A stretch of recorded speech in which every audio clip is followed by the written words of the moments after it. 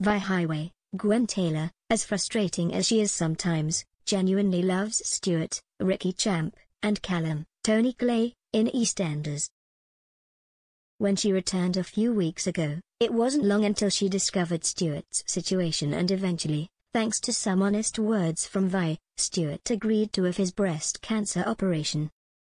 As the aftermath of Stu's op begins, he's facing quite a difficult situation. The reason Stuart delayed his operation was because he feared he'd become addicted to the pain medication after.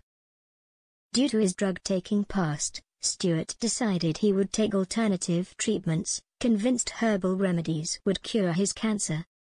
As well as this, Stuart and Rainey, Tanya Franks, are also adjusting to life as parents after surrogate mother Bernie, Claire Norris, gave birth to baby Roland.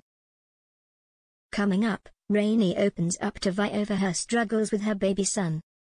Wanting to help, Vi encourages Stuart to step up and gives him his prescription painkillers. But will Stuart take them?